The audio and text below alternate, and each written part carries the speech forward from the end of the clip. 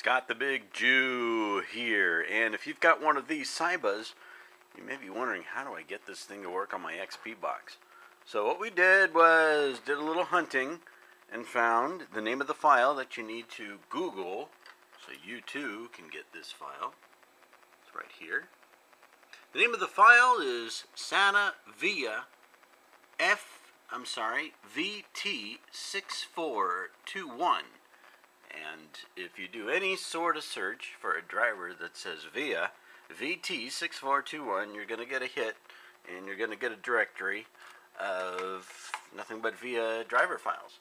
And what's going to happen is, if you looked in your XP device manager, and to get to the device manager, you go into control panel and then system. System properties is going to look like that. And then what you're going to want is the device manager.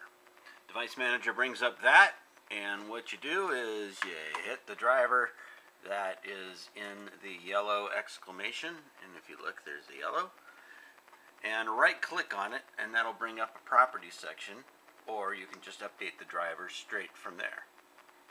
You can update the driver very simply. It's going to come up with this little thing. Well, it's already failed and not got on the internet before to get any drivers. So the second section will say install from a list that you specify. That's the bottom half right there.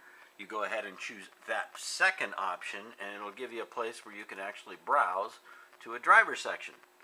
And I know where I personally put it, because look at the name. It's very, very simplistic. Even you could do this.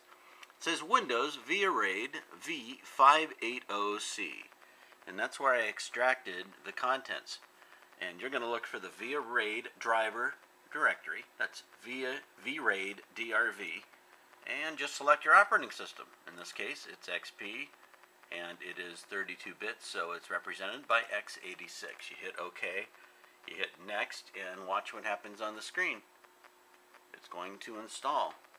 There it goes from an exclamation mark to, wow, what do we got here?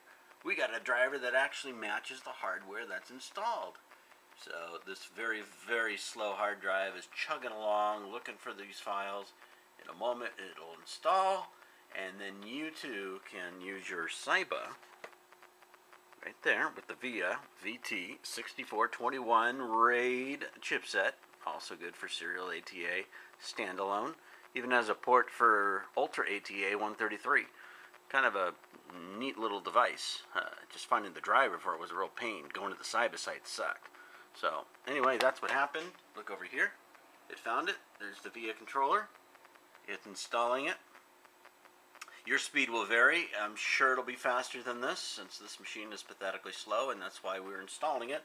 So we can add SATA to this machine and stick a nice fast drive on it. It's been installed, so all you got to do is restart, and there you go. So your machine, note it ain't going to look like this, not this bad. See that little gizmo with the blue? Well, that's the syba card that used to not have any functionality whatsoever because it didn't know what to do. Now, when it reboots, and it's slowly doing that here on the XP side, it's coming down ever so slightly. And when it reboots, it'll be live, and it'll be kicking. Yes, alive and kicking. The Simple Minds. Alright, it's the Big Jew. Normally we're saving you money. This time we're saving you some time. I could save you a little money here, make you not have to go out and buy that PC that you always wanted to get because it's so new. Because really all you need is a faster hard drive in most cases. The amount of memory you have could be a factor.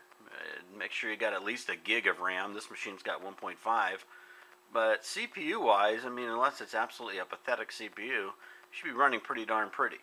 So anyway, this is Scott from thebigjew.com, and we'll look for you next time here on how to save tips in 5 minutes or less. That's right, how to save you lots of sanity with our tips in 5 minutes or less. Take care.